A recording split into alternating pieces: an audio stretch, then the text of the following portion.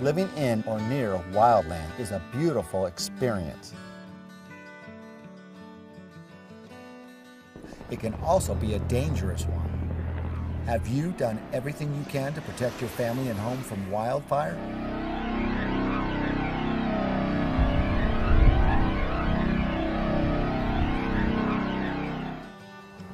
Lovely, isn't it? Anyone who lives in the wildland area of our county knows how special it is to be living close to nature.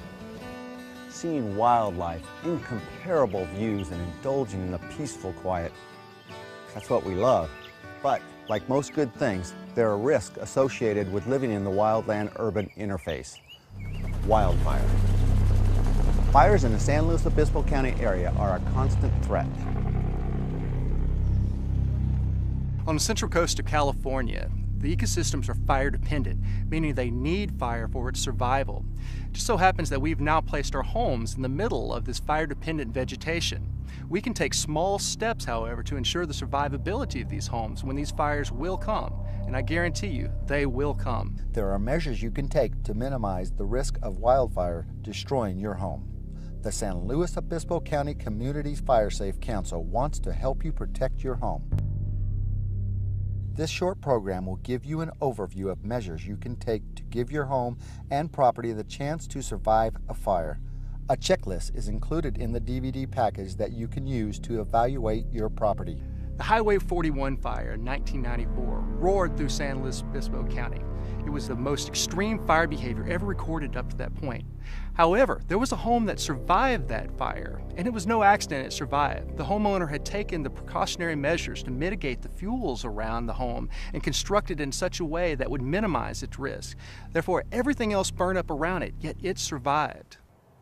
Defensible space refers to the area between the house and the oncoming wildfire where the vegetation has been managed. Managing the vegetation reduces the wildfire threat and allows firefighters to safely defend the house. In the event that firefighters aren't available, defensible space also improves the likelihood of a home surviving without assistance. And homeowners should never feel that when the big fires break out that there's going to be a fire engine in every driveway that's there. In fact, most of the large wildfires that are around, there won't be any fire response because they're chasing the main part of the fire. And therefore, the homeowner has got to take responsibility to do the little things out there to ensure the survivability of their homes. Defensible space for your home and property can be divided into two zones. Zone 1, the first 30 feet surrounding your home in all directions is the lean, clean, and green zone. Zone 2 is the reduced fuel zone. This is the area that begins approximately 30 feet from your home and extends an additional 70 feet in all directions. Begin protecting your home today by establishing a lean, clean, and green zone. Lean indicates that only a small amount of flammable vegetation, if any, is present within 30 feet of the house. Clean means there is no accumulation of dead vegetation or flammable debris within the area. Green requires that the plants located within this area are kept healthy, green, and irrigated during fire season. For most homeowners, the lean, clean, and green area is also the residential landscape. This area often has irrigation, is planted with ornamental vegetation, and is regularly maintained. With proper management of the fuels near the house, a fire would not be able to generate enough heat to ignite the home. Your first step, remove all flammable vegetation and any dead or dying plants within this 30-foot zone. This removal should include other hazards too. Wood piles under a deck and any flammable plants within 10 feet of a propane tank should be removed. Any trees should be kept single, not growing in stands.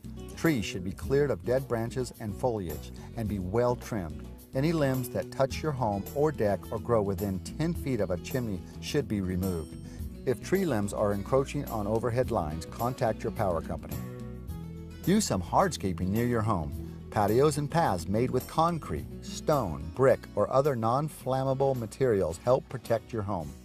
By taking a few simple steps, you have created a lean, clean, and green zone around your home. Let's move on. Step 2 in creating a defensible space is to create a reduced fuel zone.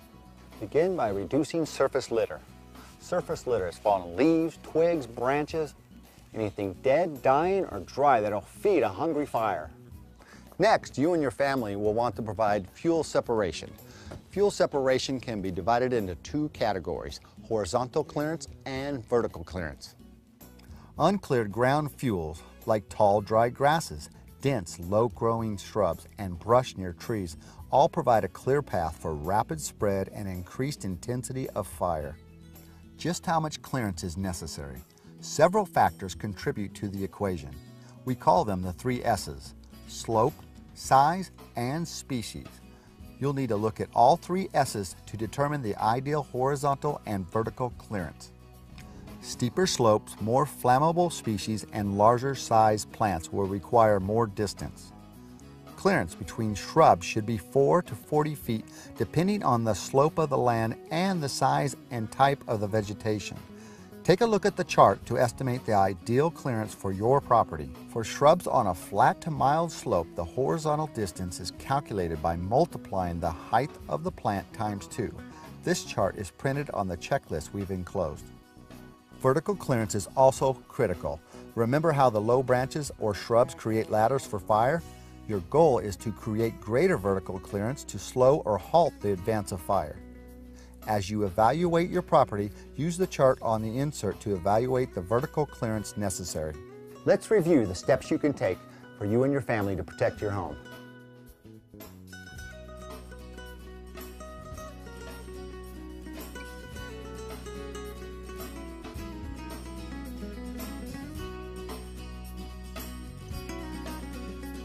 Use the checklist to evaluate your property and prioritize the steps you take to create defensible space. And you don't want to be the cause of fire.